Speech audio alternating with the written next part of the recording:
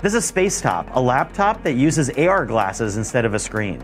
I'm here at an AR show in Long Beach, AWE, that's exploring all sorts of things in AR and VR. And Spacetop, which is this experimental laptop-like product that's coming out in October, is basically like a laptop without a screen that connects with AR glasses that come included. Spacetop is not cheap, it is $1,900, so it's totally early adopter territory.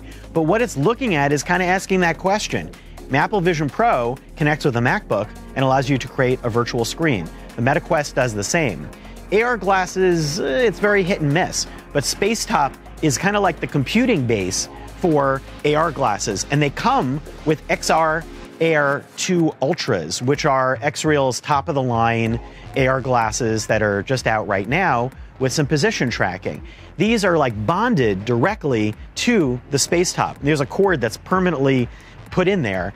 Now the Spacetop is almost like a Chromebook that you use with AR glasses. It creates this virtual 100-inch screen that floats around you, but there are web apps, so you can open up different browser windows like a Chromebook and look at, your email or, work on an article, or I could work in my company's CMS, and I assume it's compatible. I just took a look at some of the stuff that Spacetop is showing off right now, and you're looking at this through a narrow window.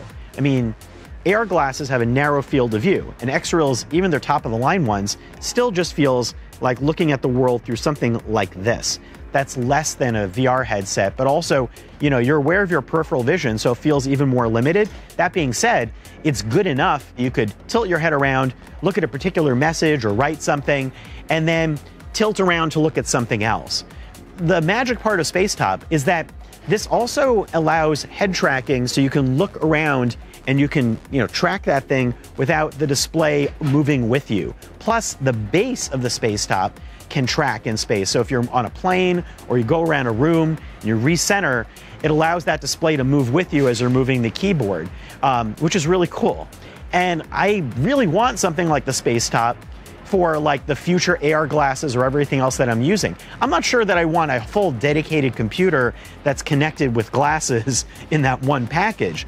But down the road, if you've got display glasses that are kind of like your future headphones that you take with you and hopefully connect with whatever device you want, then maybe you're going to want some sort of little setup here, some sort of super smart keyboard with a processor that is automatically working with these glasses and can connect and sync well.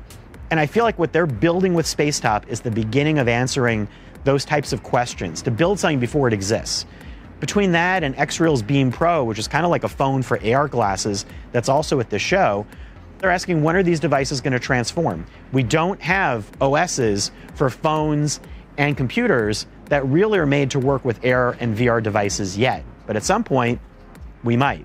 So we're kind of looking at step one here with Spacetop.